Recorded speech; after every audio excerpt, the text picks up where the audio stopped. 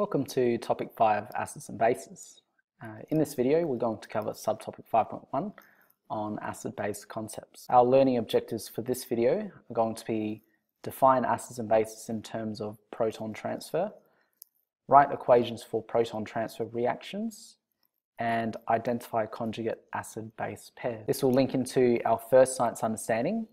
Acids are compounds or ions that donate protons, whereas bases are compounds or ions that accept protons, which are H+ ions. Now, the idea of acids and bases has been around for quite some time, and scientists have looked at ways in which we can try and define what makes an acid or what makes up a base. Essentially, looking at high school chemistry, a theory which was proposed by two scientists independently. This was Johann Nicholas Brønsted and Thomas Martin Lowry, both in 1923, came up with the same theory in terms of what make up acids and bases. They essentially define acids and bases in terms of proton transfer. And to simply state it, an acid is a proton donor, whereas a base is a proton acceptor.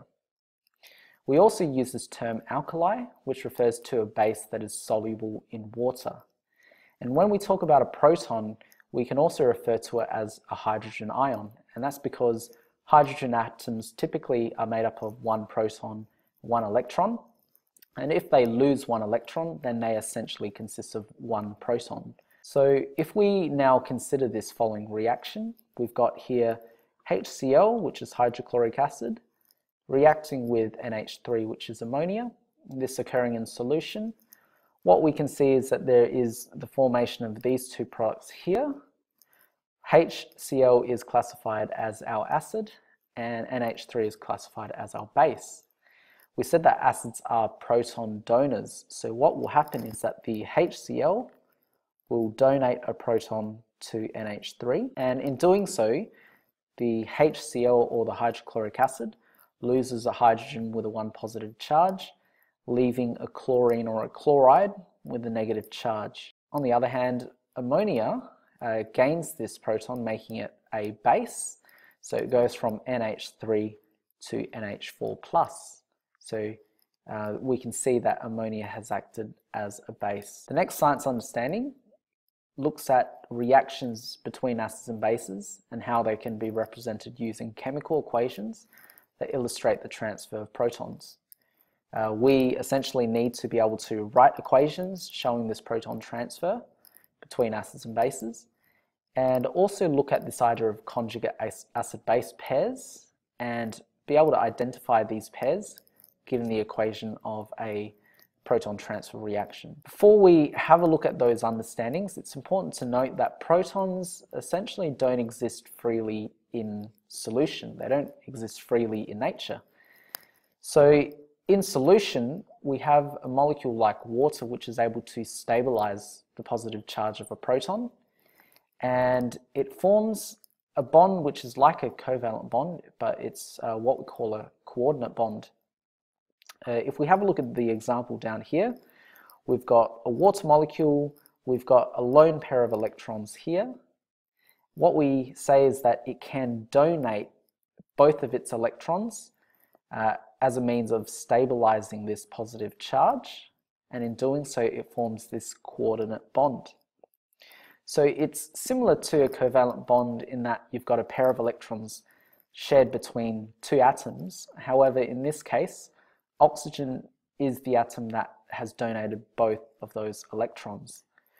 We show a coordinate bond often with an arrow, so the arrow points to the atom that is being given electrons essentially. So with water having donated electrons to stabilize the proton, it's then formed a species which we call the hydronium ion. We can see that it's made up of 3 hydrogens and an oxygen, but it also carries this positive charge. So we often show that outside of some square brackets with that positive charge as a superscript. So we call this the hydronium ion. It's essentially got this formula here, H3O+. We show it's in solution or in aqueous solution, And for simplicity, sometimes we show it's equivalent to just H plus in solution. But keep in mind that protons don't actually exist freely in solution. So going over to the second point, looking at proton transfer reactions. A reaction between an acid and a base typically involves a transfer of protons. We have two examples down here, and we're going to see how HCl or hydrochloric acid and NH3 or ammonia interact in the presence of water. Starting off with HCl, we know that HCl is our acid. Water is able to accept a proton from hydrochloric acid, and in doing so, hydrochloric acid then forms chloride ions in solution, and we know that water can then accept that proton to form the hydronium ion. In the second equation, we've got ammonia, which we classify as a base. So bases are able to accept protons, and it happens so that water is able to donate a proton to ammonia, and in doing so it forms the products NH4+, which are ammonium ions, and water, having lost a proton, forms OH-, which we know is called the hydroxide ion. From these two equations, we can see that water has the ability to donate and accept protons. We say that water is an amphiprotic substance, which means it's capable of accepting or donating a proton. In both cases, a molecule is reacting with water, and in doing so it produces charged species or ions. These reactions are typically called ionization reactions. So we could say both hydrochloric acid and ammonia are undergoing ionization to then produce ions. The next point, we're going to consider what conjugate acid-base pairs are. To do that, we have to understand that many proton transfer reactions are reversible. What this means is that the reactions can go forwards, so reactants can turn into products, but the opposite can also occur. The products can turn back into the reactants. In the case of proton transfer reactions, the products are what we call conjugate acids and bases.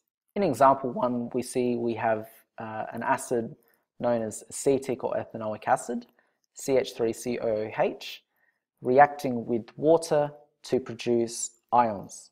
So in other words, this is an ionization reaction. Acetic acid, being an acid, will donate its proton to water, and in doing so it then forms what we call the acetate ion or ethanoate ion and the hydronium ion. We will then say that the acetic acid is acting as an acid.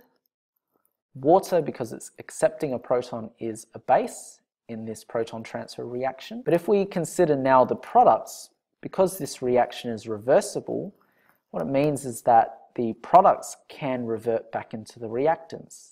And the way that happens is that the hydronium ion, being positively charged, is going to have the ability to donate protons back to the acetate ion, which is negatively charged. So there is this natural affinity or attraction for that positive charge to that negatively charged ion. And having a look here, we can see that the acetate ion has accepted protons. So we call this the conjugate base. The hydronium ion donated a proton, so that makes it a conjugate acid. We can see here we form what we call an acid-base conjugate pair, where the acid here donates a proton to form a conjugate base, and the base accepts a proton to form a conjugate acid. To summarize, acids donate protons to form a conjugate base, bases accept protons to form a conjugate acid. And the way to distinguish between these pairs is that the conjugates differ by only one proton compared to its acid or its base that it's made from. To look at this further, we're going to have a look at example 2. So this time we've got ammonia reacting with water. We know that ammonia is a type of base. So in the presence of water, water will donate protons to ammonia, and that makes ammonia the base, water being the acid. It produces our products NH4+, ammonium ions, and OH- hydroxide ions. We are going to get the opposite occurring in this case. Given that this is a reversible reaction, we can get protons being transferred from the ammonium ion to the hydroxide ion. And in that case, the ammonium ion here is acting as an acid. So we call this the conjugate acid. And the hydroxide ion is acting as a base, so it's a conjugate base. Remember again that for every base we have a conjugate acid. We can see that they only differ by one proton or one H+, and likewise when we look at water and the corresponding hydroxide ion. That concludes part 1 of 5.1. I'll see you guys in the next video.